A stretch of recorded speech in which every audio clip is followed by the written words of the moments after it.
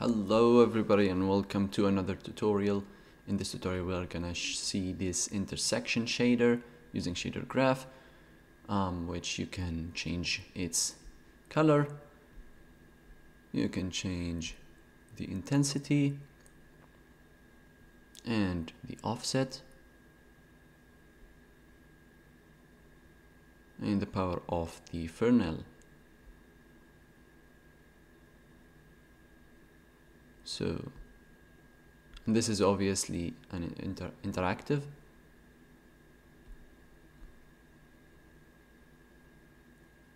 So let's jump into it. So I'm using the Unity 2019.1 beta, and that's because the depth scene node didn't work before the shader graph 5 as far as I understand, and in Unity 2018 you cannot get more than 4.9. So here we have 5.61, so we are going to use that. And the first thing that we are going to do is to create a shader.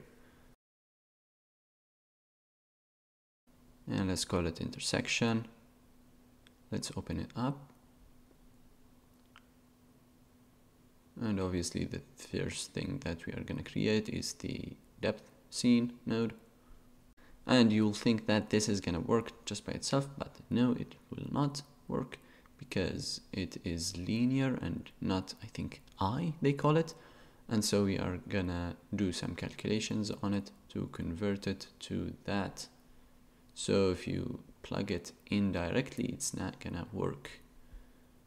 So we are going to multiply it by the far plane from the camera node, and then we will need to subtract it from how far each vertex is from the camera. And so you will need a screen position on the row mode, and you split it, and we will use the Z. So we will subtract what we multiplied by the Z of that, and let's connect that into the emission so we can see what's going on.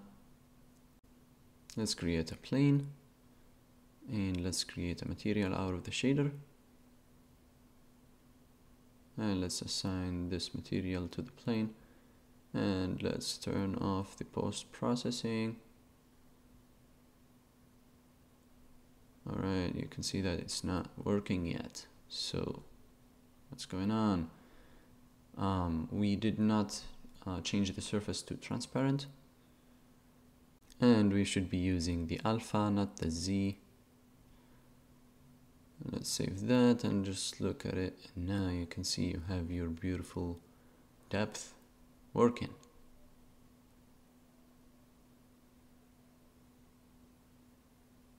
Okay, let's go back and let's do 1 minus what we have so that black becomes white and white becomes black. And then let's multiply this by a property that we can modify in the GUI. So let's create multi and connect it to the multiplier.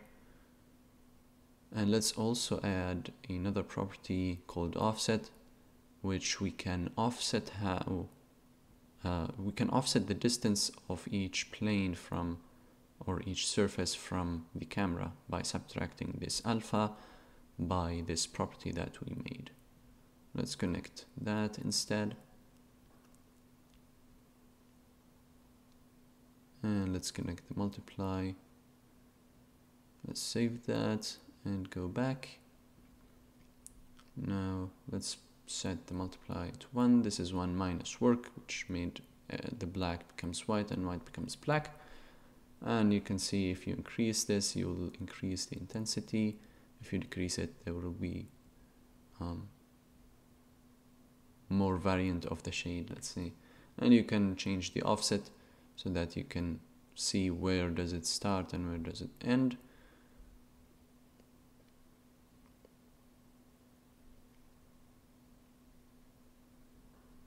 And so this looks good. Let's go back. The next thing that we are going to do is to connect this to a smooth step, and so you will have the least value is 0 and the most is 1. And let's connect that to the alpha and hit save. We actually don't need to connect anything to the emission anymore. Let's save that and let's look at it, and you can see that it is apparent, but just a little.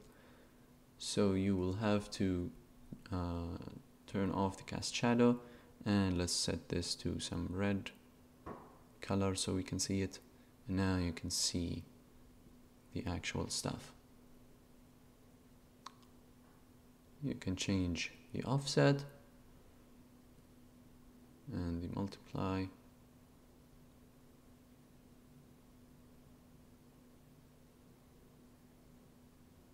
So let's go ahead and create a sphere and reset its transform. Let's move it up and make it bigger. And let's apply the material to it. And now you can see that in the intersection places you have the color, but on like the outside of the mesh you don't have anything. So to fix that, or to change that, we are going to create a Fresnel node, and let's create a property for the power of the Fresnel. Let's call it Fresnel power.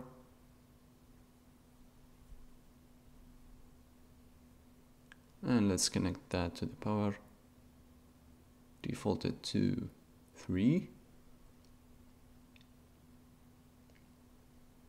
And then we can connect both of these to a max node, which will take the bigger value between each two.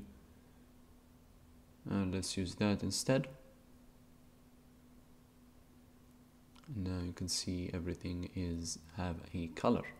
Let's just increase the power a little bit. That looks better. Now you can see the Fresnel clearly. And let's decrease the offset so that it's kinda same as the Fresnel power.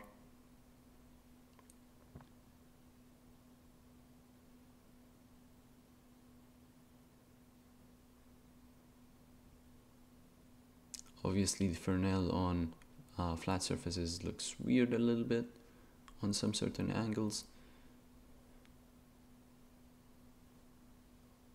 So we have also this hexagon texture that we are going to use, and we are going to use it by obviously creating a property of a texture, and let's call it pattern, and let's drop that in, connect it to a sample texture node, and let's use the alpha only, obviously.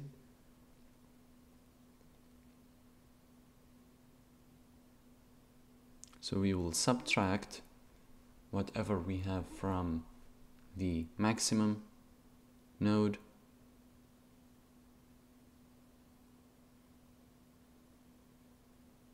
from that texture and use that instead. This is probably the opposite way. Yes, it is. Let's flip them.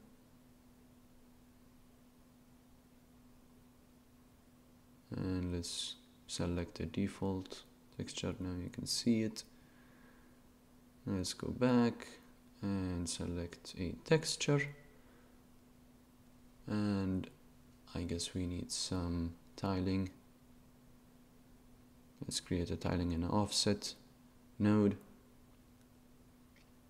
and let's connect it. You can obviously create a property for the tiling, but I'm just gonna put it as 5 and 5. Let's save that.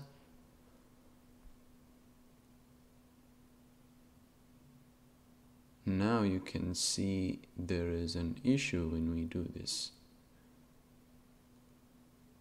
and that's because we are actually subtracting from the maximum. But what we should do is to subtract from each of the two steps before putting them in the maximum. So let's subtract from the Fresnel.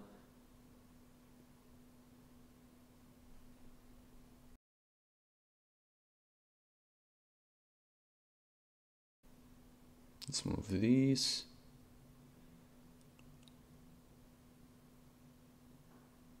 And let's duplicate the subtract. Let's connect whatever the multiply is giving us.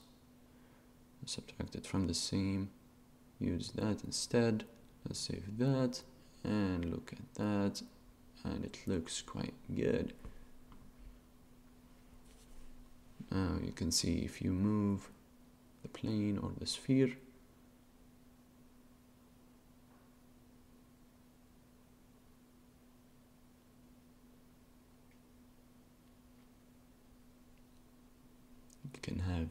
you will have your nice intersections as well as the Fresnel. So thank you for watching. I hope you enjoyed this tutorial, and don't forget to click the subscribe button. I also want to thank everyone who supported me by getting my asset. The link is in the description. Thank you very much and have a nice day.